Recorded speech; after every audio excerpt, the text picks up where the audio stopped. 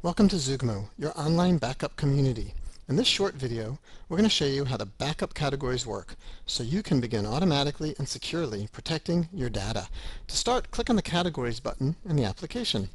When you first installed Zoogmo, the application automatically scanned your computer's desktop and My Documents directories and organized your files into some very easy to understand categories. By selecting a specific category in the upper part of the application, you can view the files contained in that category in the lower part of the application. You can also use the Find File function to quickly find a specific file in any category. You will see check marks next to all files and categories that have been selected for backup.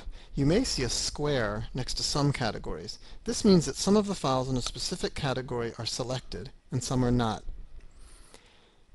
As you can see, some files are marked in red.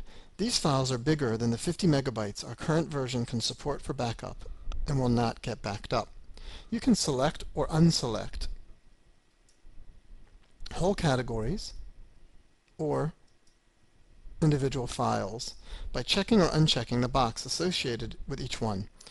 We think we've done a great job of organizing the categories to make your life easier, but if you want to add or edit categories for any reason, you can right-click while on a category and select what you would like to do.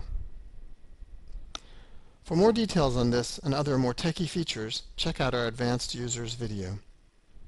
Also, if you would prefer to see your backup files in Explorer-style view, just click on the Files button.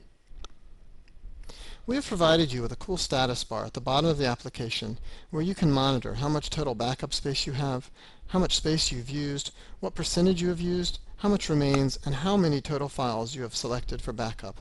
All you have to do now is return to the Partners view, click on Backup, and leave the rest to Zoogmo.